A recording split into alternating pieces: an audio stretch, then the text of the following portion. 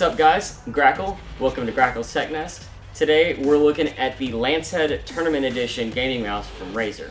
It's their hardwired variant, not their wireless model, but I'm more of a fan of hardwire anyway. Batteries always die when you got wireless stuff. You never have to worry about this.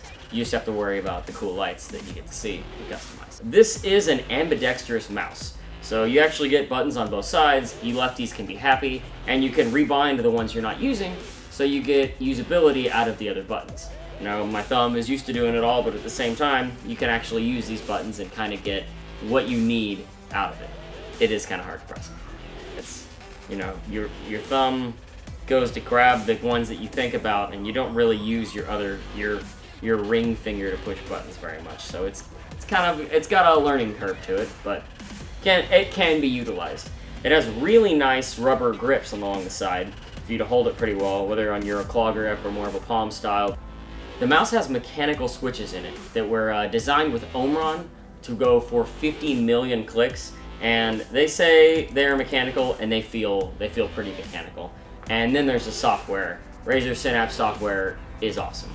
You can easily customize all of the LEDs, RGB, everything, and you can mess easily with your settings on both the sensitivity front and on customizing what the other buttons for your mouse 4 and 5 are.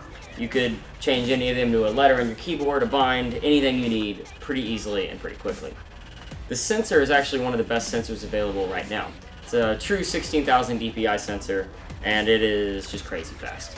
I mean, you probably are going to play way under that when you're gaming anyway, but it's nice to have the option to go full crazy if you need it, because you never know.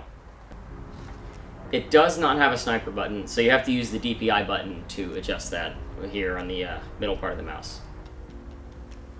It's 117 millimeters by 71 millimeters by 38 millimeters, and it's a relatively small mouse in the world. It's not the largest one I've ever seen. I'd say it's kind of average, a little on the smaller side, but it fits my grip pretty comfortably, and I change grip styles a bit. I'm a bit weirder. I don't just have that same one. I just kind of, whatever I'm feeling like for the day. If I'm going claw, I'm going palm, going a little wrist flick, it changes around. I never really know.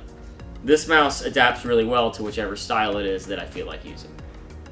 This one's held up actually pretty well in the scheme of things, and it still looks pretty good.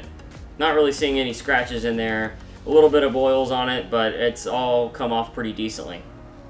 Then you get the awesome LEDs. Of course, you get your one on the back that's got the Razer logo. You get the cool ones on the side of the mouse wheel. I'm gonna say that again because I spit on the mouse. On the side, you get this amazing pattern that's like multiple zones that run along it. You can get these wave patterns and cell phone text that go off and change everything. They run really well through the whole body of the mouse, and they click in with the side of the wheel and adapt to the same color tone. Then comes the price. This thing is $79.99. That's a little bit up there for mice. You know, under $100 is still you're in a good mouse world. But at that $80 price tag, you're really in the premium gaming mice section, and I'm not quite sure it stands up for that amount of money.